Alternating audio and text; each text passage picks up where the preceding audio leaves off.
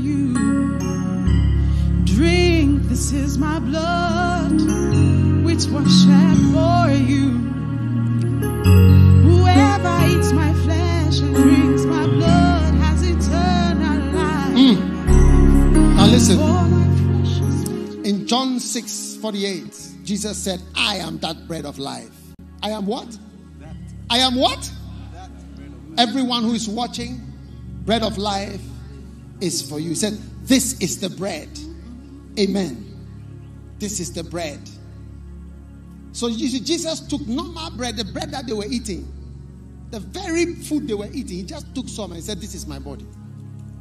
Yeah, he took the meal they were eating. When he lifted up and said, this is my body, it changed to become the body of Christ.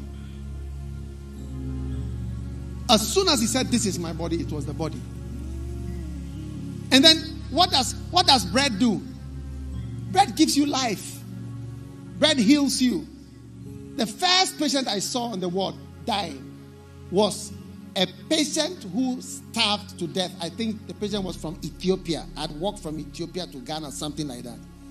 And the food for the person was, the medicine for the person was food. There was no sickness. But she died from no food. So food gives life. So when I take the bread now and I said, Jesus said, it is bread indeed. My body is bread indeed. It is real bread. Real bread. And it's going to give you life. Yes. That's why Jesus said, who eats my flesh and drinks my blood has life. For my flesh is meat and my blood is drink. Do you believe that you are about to eat real bread? Lift it up. Father, thank you for the power this afternoon. Let this bread that is coming into our lives give us life to survive the pandemic, to survive the diseases, the viruses, the bad news, the evil, the plague that is moving by day and by night. Thank you that this bread represents your body. And as we partake of it, and everyone who is watching partakes of it, we thank you for healing and for life. Everyone who is in the hospital is discharged by this Holy Communion. Everyone who is suffering is healed by this Holy Communion. Everyone who is in fear of death is delivered from death. The body of Jesus Christ. The body of Jesus.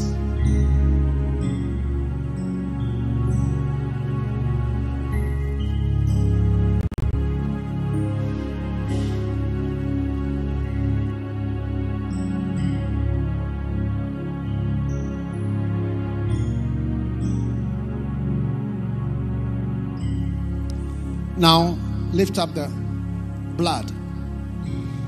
My blood is drink indeed. What does a drink do? Refreshes and what? Revives.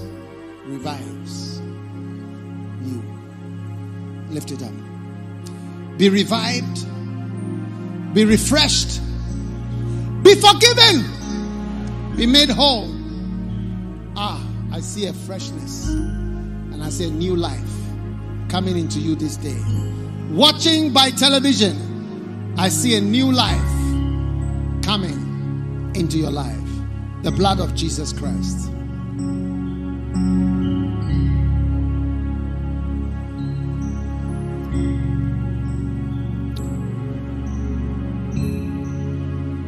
Now lift your hands.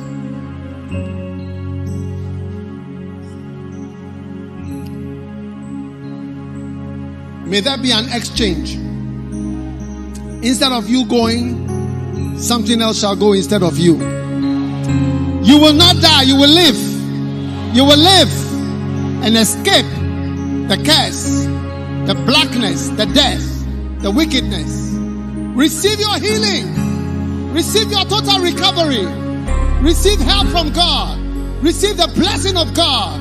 May you be delivered and helped by God in the name of Jesus. I bless you. May the Lord lift up his countenance over you. May the Lord reverse his anger towards you. And may he give you peace. The Lord go with you and the Lord help you and strengthen you. Whatever you are missing, may you find it this week in the name of Jesus. Whatever ran away from you, may it come back to you in the name of Jesus. Whatever escaped from you, may it come back to you in the name of Jesus. Whatever terrible loss you have experienced, I hear the word recovery, recovery, recovery. Say that word 3 times. Recovery, recovery, recovery. Receive divine recovery in your life in the name of Jesus Christ of Nazareth. The blessing of the Lord is upon you in Jesus' name. And everyone shouted, Amen. Give the Lord a mighty clap offering. God bless you.